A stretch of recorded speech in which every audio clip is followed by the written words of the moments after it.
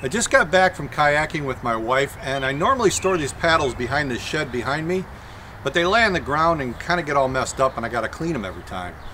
So I was inspired by Joel Telling, 3D Printing Nerd's brackets that he made for a spool rack on his wall. So I want to make some brackets to hold these to the back of the shed. I'll show you how I did it on today's Filament Friday.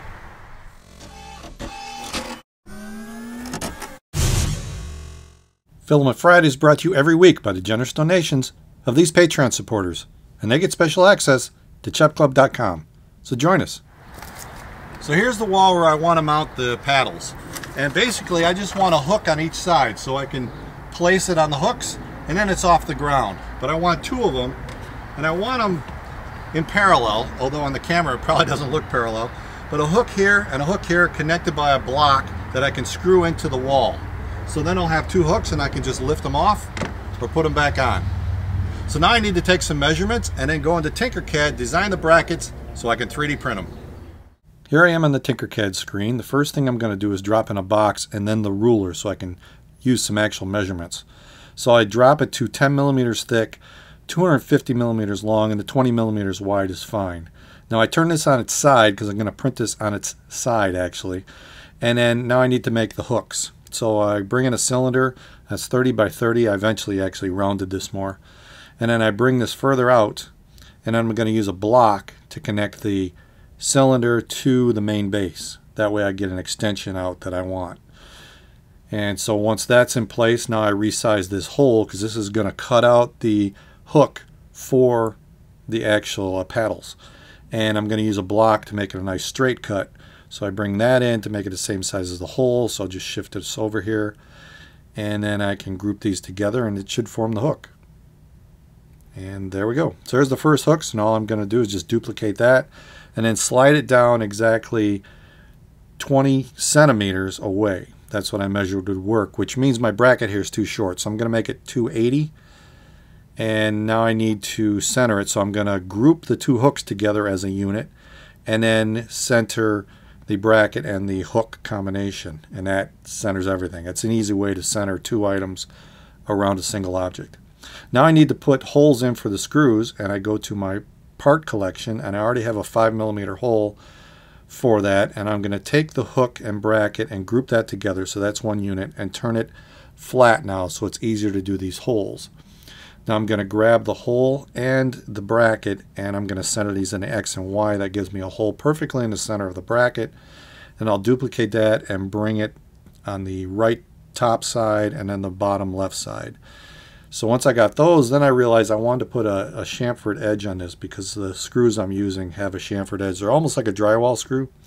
So I'm going to use this cone and drop on top of the hole. I should have done this the first time and then duplicated this, but I'm going to have to do it 3 times. So I'll just drop the cone down into the screw hole and then make it a hole. And this will then make a chamfered hole, and then I'll have a straight hole for the screw. So I did this 3 times for all the holes, grouped that all together, and now I've got my finished bracket with chamfered holes. So now I need to export this, and we'll slice it and print 2 of them. I imported the bracket into Simplify 3D to slice it. I made a copy and centered them. And then I'm using my CR10 Mini profile. For a layer height, I'm using 0.16 millimeters, infill of 30%, heated bed of 50 degrees, extruder 205, and 60 millimeters per second. After prepare to print, it says it will take 6 hours and 39 minutes to print. I'm using my Filament Friday Filament white color. Now I found a lot of white filaments do not print that well. So when I was testing this, I found this white printed beautifully, so it earned the Filament Friday Filament label. I let these print overnight, which is like magic to me. Go to bed and wake up and it's done. I just have to remove them. I use a little glue on glass. I like to use Avery glue stick, and if there's any glue left on it, I can just wash it off with water. These look really good.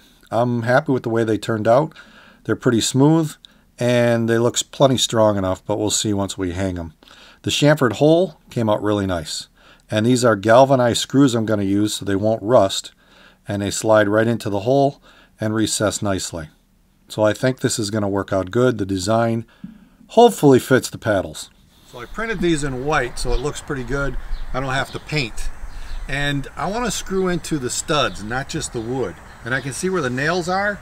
At these points, it's 24" on center on the shed.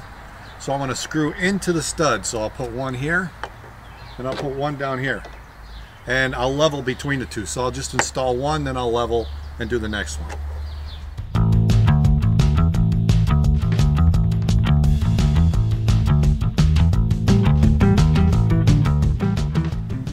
So now the moment of truth. Will it work? There's one. And there's two. A lot better than laying on the ground. What do you guys think? Let me know in your comments below. If you want to see more videos like this, check out the other videos that are popping up. If you want to help support the channel, $1 a month to Patreon. And if nothing else, click on that CHEP logo and subscribe. That's it for this week. I'll see you next time right here for Filament Friday.